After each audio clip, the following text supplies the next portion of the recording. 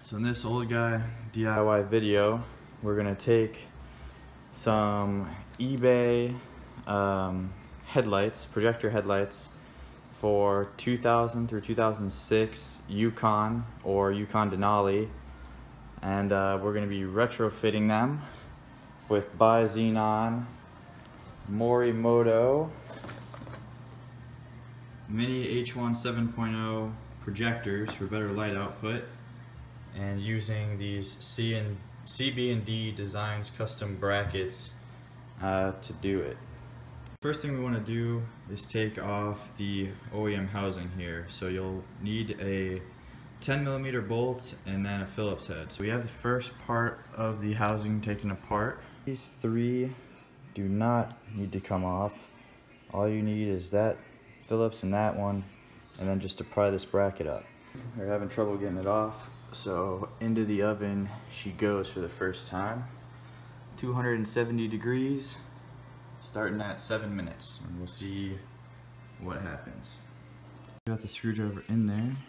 Try to do it one-handed, but you can see now that the adhesive is warmed up, it's possible to get in there and pry. Just go all the way around, and then this will pop right up. And here we go. So the old projector, now you can see the sealant just pried right out. So this whole thing in my right hand we can get rid of. We no longer need it. Here we have the Morimoto Mini 7.0 and the CB&D bracket. And it only fits on one way, and you'll see if I can zoom in. It's got 4 holes, and we just put bolts and nuts. So I'll come back and show you that in a second. All right, so now we've got the CB&D bracket mounted to the projector.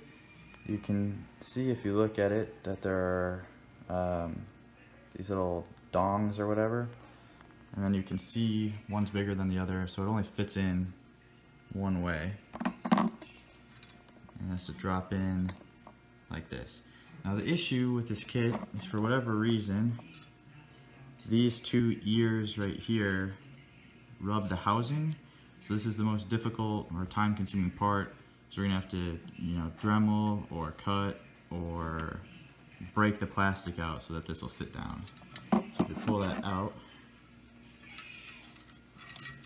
you'll see these ears right here are what's rubbing, and they rub right in here, so that needs to be fixed. All right, so you can see a little mess I've made, but took the Dremel here and cut out room right there, enough for these ears so that it just drops into place, and then the screws will take the rest of the way, and then we will be using this RTV silicone going around the entire thing and then dropping it in, and then that should and then just reassemble it, and that should pretty much be it.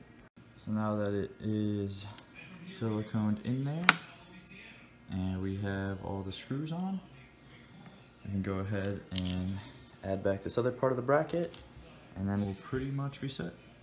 So once you get your headlights put back together, you just install them. All it is this pin right here and this pin. I won't show the wiring, it's pretty simple, but I put my brush guard back on, and you can't move the light out while the brush guard's there. All the lights plug in only one way, so there's no way to mess it up. You should get like a relay kit. I bought this with a different kit and then like reused it. I'll see if I can find one for you guys, but for these HIDs, they suggest to use a relay kit so you get a dedicated positive and ground. So in this case, here on the back side of this bolt is where I ran the negative, and then I have an aftermarket audio system, so this is just a positive. It's a fuse block, but that just runs to the positive. And then here's one of my ballasts. It's kind of hard to see. The ballast is what gives it power, I guess. I don't know too much about this stuff. And then here's where I mounted the other ballast here next to my cold air intake, and then there's the other light.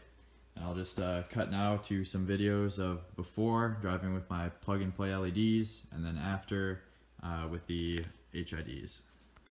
So here is just a before and after picture with the LED low beam and HID low beam, and you can see the difference immediately. You got a lot more coverage, a nice clean cutoff. and also you aren't going to be blinding other drivers. And then here again, you can see, you know, the LED high beam is basically nothing, just a huge clump of crap in the middle of your windshield. And you can see that the HID retrofit really just lights up the entire road. It's great for driving, perfect if you live in a place with lots of deer where you're dodging them every night. Just overall, the best bang for your buck.